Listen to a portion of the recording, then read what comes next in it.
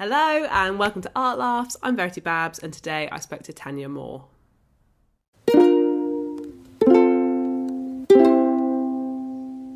Thanyia, thank you so much for coming. Thank you. Thanks for asking me to talk about stuff I don't know about. I loved it. It's a challenge. We love a challenge. You've picked a painting for us today. Can you briefly introduce that for us? Well, it's a painting that I always think about when anyone says, "Do you know art?" It's the only art that I know, and it's Van Gogh's Sunflower photo, picture, painting. That lets you know how bad I am. It's always one of the three P's. It's got to be one of the three P's. Right? I painted it when I was in secondary school. But what I like about it, I really enjoy the colours of it and how it makes me feel when I look at it. And I just think it looks like a good day. Do you know what I mean? Yeah. You know, when you're like at 7 p.m. on a sunny day and the sun's just going down, it's the type of heat that you want. That's what I get when I look at that photo. Picture painting. Where did you first come across it? Was it when you were doing this like exercise in school? Yeah, in secondary school, yeah. Mm. I think I was year 9 at that point, and I'm not an artist. It's just you get double art, and that means 2 hours of doing nothing instead of doing 2 sessions. So I wasn't complaining. What you really want to get for double art is you want to be doing the stuff with clay in double art, because at least there's some form of Getting involved. you get stuck in. There's also an element of like these could at any point be used as a weapon. Like Right? there's I something can make yeah. clubs to hit the boys over the head because boys are silly. We should throw rocks at them, all the stuff. Would you say that school was basically like that was the introduction to art for you, or is that something that has carried on for you? Is this very much a like this might be the first time you ever have to like think or speak about art since then? Oh, totally the latter. Yeah. It's the first time I'm talking about art since school. Mm. I that was my. Do you know what? I think I don't know if I liked art. I think I more liked my art teacher. That's what will do it. Do you know? Mm. She was everything. She was a clog wearing. She had on the loose dungarees, Mm. messy hair. Paint was always somewhere on her face. It was just, and she didn't care. She was just like, whatever, innit? Who cares? I don't care. There's something about art teachers where they're very like of all like you know that they're one of the teachers, so they're one of the system, and yet there's something slightly like anti-authoritarian about them. Like I relate to you though. Do you know what Yeah. I mean? Like I was like, but I relate to the rebel. Like everyone else, all the other teachers are like in suits, and you're like, fuck it, I'm an art teacher. Mm. I wear what I want, and I relate to that. Our teacher would always have like the art class would be always where you took the kids who've been kicked out of other classes too, and I get it in like hypothetically there's this idea of very like Dead Poet Society of this like badly behaved child that's going to be taken and Yeah. they're going to draw an apple and then suddenly they're going to be like enlightened, but that seems to be what they were going for. Right? And she really helped me because I was on course to get in an F, and she was like, "Listen, if you do these things, I can help bump up your grade." And so I just sat in class during breaks, lunch and breaks, did all this list of things, and I got a C.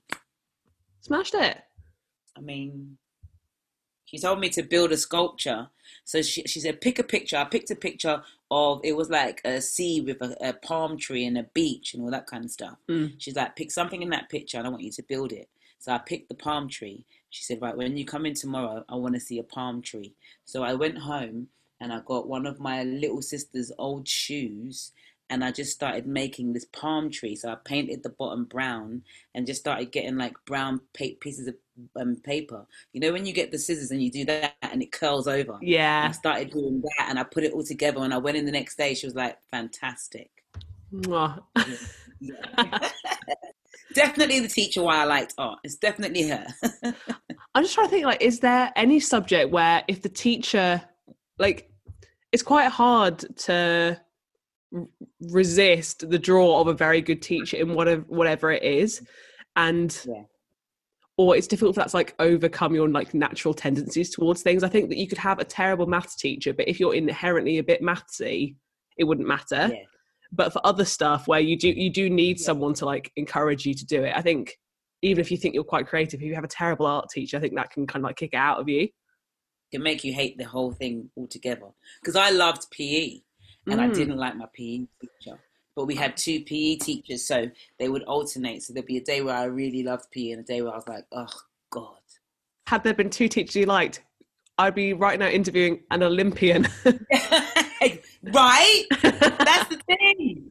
I'd be like the best sprinter. My thing was 100 meters and relay. I loved it. Nice. You know, at school, if PE was sort of your thing, and now obviously so much of your work revolves around words, was English something that sort of appealed to you more than art necessarily?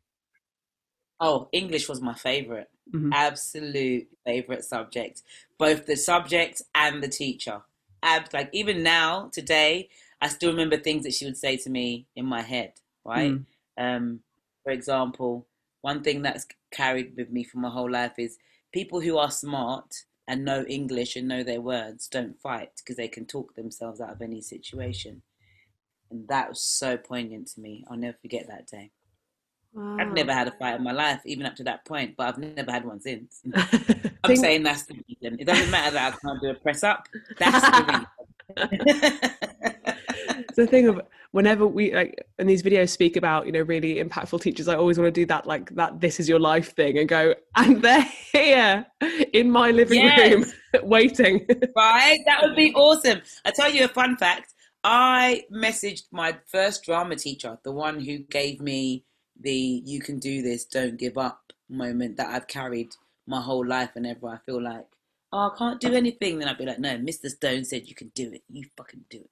Right? Because my Yeah. mum was very much like entertaining me going on stage, but she Mm. was still like, but you're gonna be a lawyer, like, right? Right. So he was like, no, don't make her be a lawyer.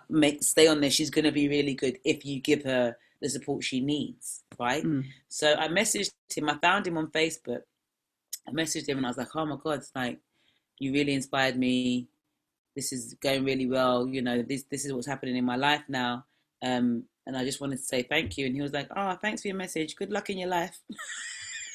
That is the thing. That is the thing of when you think that, you know, a teacher's had this massive like seismic impact on you, and then you meet them or message them afterwards, you realise they don't give a shit. Like I was doing an improv gig, and my drama teacher was there with like her kids. And I went up to her and I was like, oh my God, wait until she sees me. She's going to take one look at me and she's going to burst into tears. And I said, oh, hi, Miss Jackson, it's Verity. I used to be in, you know, you taught me. And she went, oh, that's great. And honestly, I've had nicer breakups. Yes. Yes. That really There are cut me. who used to be in my life who hate me, who wish more for me than this man. Yeah. And then I had to do this gig, but I was so like deflated. And then I was like, I'm going to prove to her that, you know, proper emotional crisis on stage. Nonsense, literally. Things we go through. I mean, it's testament to how good of teachers they were because they left an impact, right? Mm. But like, they might have stopped teaching and been like, right, fuck that life, I'm moving on. And here we come. Hi, how you doing? Yeah, because like we are the center of their world as far as we're concerned when we're doing it, and every now and again where I get a crisis of confidence about like, oh, you know, is what I'm doing any good? I think, you know, and I'm such a praise-driven person. I'm like, I could become one of the cool teachers, and then just have like every year 200 more people to praise me. Right. I'm like, I've left their life now. Their days must be boring. Yeah, it's very much that whole thing of like kids think that teachers sleep at school, and when you see them in boots, it's like, oh my God. What are you doing here, you alien? Yeah, totally. Not into. I'm going to take us briefly back to the sunflowers. Is visiting galleries, interacting with art something that you do much of? Like for a lot of people, it's quite a holiday activity. It's quite like, well, we've gone to France, so you go and have dinner and you go to a gallery and you go on a boat. I would say I don't seek them out myself. Mm. But if somebody invites me or if I'm taken there, then I'm having interest because it is always interesting, especially Mm. for subjects that you don't know anything about really. You're always just going to learn, aren't you? So it's not something that I'd be like, I'm going to go to a gallery or there's a new gallery that's opened. I must check it out. Never. But if Mm. someone says, "Can I'm going here? Do you want to come?" Yeah, why not? I think with galleries, that often has to be the case because like there are so many, or like Yes. there is so much art that people continue to make it all the time. Yeah. That despite there being so much, that you couldn't possibly like tick everything off, which I guess is slightly different to other activities where I don't know, like this is the football game your team is playing today. Someone took me on a date to a museum once, and I just was like, "I'm convinced this means you don't like me. We can't even talk in here. What's the point, sir?" Would you like to go on a date with me and not speak and ideally make little eye contact? Ideally, let's just stay in our own minds thinking about stuff that has nothing to do with me and you. That's the thing of it sounds like on paper very romantic and very like you go around and you talk about your feelings and it shows that they are, you know, sensitive and emotional, but actually it just shows that they don't they just do not want to make small talk. No, at all. You feel very uncomfortable, and now I'm like, why did you ask? I guess it's like dates to the cinema. It's like either like the only reason you can go on a date to a cinema is to not speak and possibly do some like fumbling in the Right? dark. 'Cause I'm like, if we're not in a relationship, I think a date in a cinema is pointless Mm. because we're in the get to know you stage, and I can't get to know you by not looking at you or talking to you, by just sitting next to you and eating popcorn. I'm not going to learn anything outside Mm. of he chews with his mouth open or he doesn't. That's Yeah. not really good information. It's like a film trope, isn't it? Like you'll go to the cinema and you're going to watch something like a horror film, and he's going to protect you, and it's going to, And and he's going to put his hand around you, and you're going to be yeah. like, ah, and he's going to be a hero. I was 13. I went on a date to the cinema with my very first boyfriend. It was very exciting, and we went and saw the last Harry Potter film, which Oh, but I hadn't seen any of the Harry Potter films, but we were going to go and some of our friends were there, and I'd heard that this was going to be when I was going to get my first kiss. It was all in the air. There was gossip. It was very exciting. And so I'm sat there I'm sat there with this like, bless him, very lovely, very like shy 13-year-old boy. And obviously I'm like, I'm like gagging for it. and come on, I, this is the moment, this is the moment. and I say to him, I say, you know, I can't remember. I must have something really, you know, like, would you like to kiss me? And he says, let's wait until Dobby dies. So I spend the rest of this film waiting for Dobby to die. Waiting for Dobby to die so you can have a kiss? Yeah, and a kiss at a funeral, sir? and that's a formative experience that will stick with Wow. me. So I can't look at Dobby now without being aroused. I mean, did you enter a relationship with the funeral kisser? In as much as you can when you're 13, you know, there was Yeah. You held hands a couple of times. Yeah. It's the thing of what's it called? There's that Instagram account that's called Beam Me Up Soft Boy, which is all of these. Oh, it's so good, but I'll share some on the screen. But it's all like the idea of a soft boy being a fuck boy who is really in touch with his emotions. So they're still going to act like a fuck. Out of here. Yeah, they're still going to act like a fuck boy, but they'll say, you know, the reason why they've left you on red for days is because they, you know, they were just getting too involved in listening to the Smiths. They didn't have the emotional capacity to message you back, but then they will immediately ask you for nudes. But that's the sense of the kind of guy who'd be like, let's go to an art gallery for our first date, you know. Completely. Nail on head, yes. That I like that. I'm gonna look into that. Yeah, some of the people saying like they're the dangerous ones because at least with the fuckboy you can sort of tell, and they'll be like guys who straight up be like, you don't want to date me, I'm an asshole. Whereas soft boys are like, you don't want to date me, I'm terrible. And then you have to engage with that. Yeah. Well, they know that the delivery of "I'm terrible" is straight away. Your intrigue is like, "Oh, how terrible!" Yeah. And then you go in. That's normally what happens. It just intrigues you. Bob the Builder, you get your kit out ready to fix them and off you go. Just straight in and get the job done. And then you're sat there watching a 3-hour long film waiting for Dobby to die, and then you've got to really rethink your life choices. And when Dobby died, was it worth the wait? Oh, as much as it could be when you're like 13. So like in hindsight, no. Probably at the time, best moment of my life. Yeah, of course. Yeah, because it's your first kiss, and so. What was your first kiss, Thanyia? It was on the last day of primary school, and I had the same boyfriend for the last 2 years. And in that is that every Friday when we had tuck, he gave me tuck money, and he would walk me halfway home. Only because he lived in the other direction. That's that's such a lovely, respectable relationship. I know, he cheated on me. Oh, with a girl at play scheme, I found out. Slag. Right, like not me being cheated on in primary school. This is insane.